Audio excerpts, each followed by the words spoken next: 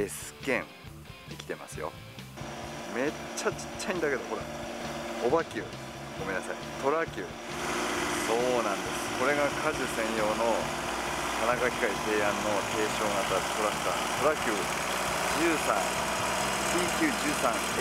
TQ13NK の今日はですね、ブロードキャスター仕様畑田元気、佐々木さんの畑田元気をちょっと実演してみたいと思います。開けるでも自分がこの開け口やっていうところを最初に決めるだけのこと。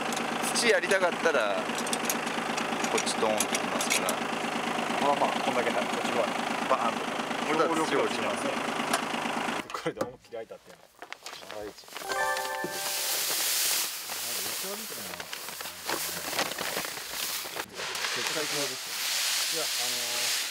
コーヒーこれで回してください。はい、これで今混ぜてます。もうこれでやってもいきなり白いの出てくると思います。で茶色いのもちょうど双方出ると思います。肥料散布の時は低速の3か高速の1だから、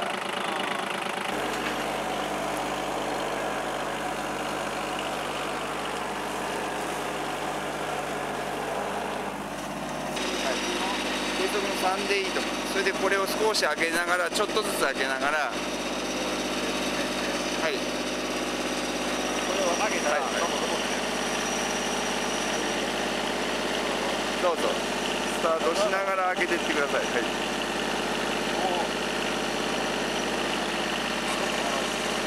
こんなもんだね。まだ口開けてないです。はい、そう、はい、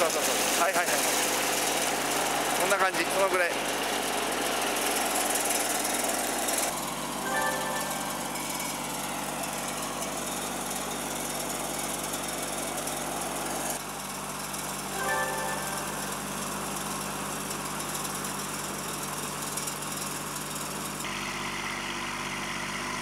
この低さ最高ですよね。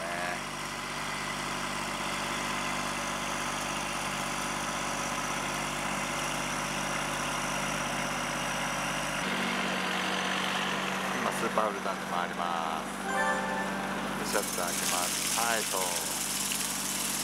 前。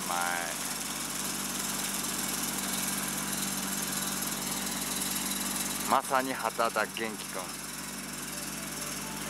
今日はトラキューの納品をありがとうございました。はい、今まではトラクターを使って肥料をまくとかいうのをしてなかったんですけど、このブロードキャスターを使って、いろんな肥料がまけるので、これから楽になるんじゃないかなと思ってます。で、一番の魅力はこの小さいトラクターやったので、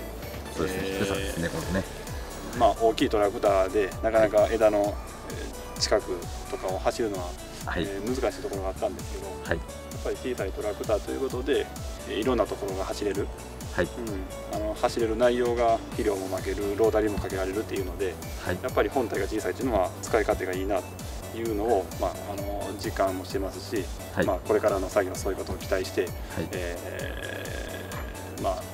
仕事していきたいなと思ってます。今日はどうもありがとうございました。ありがとうございました。またお願いします。はい、ありがとうございます。作業機いろいろありがとうございます。はい。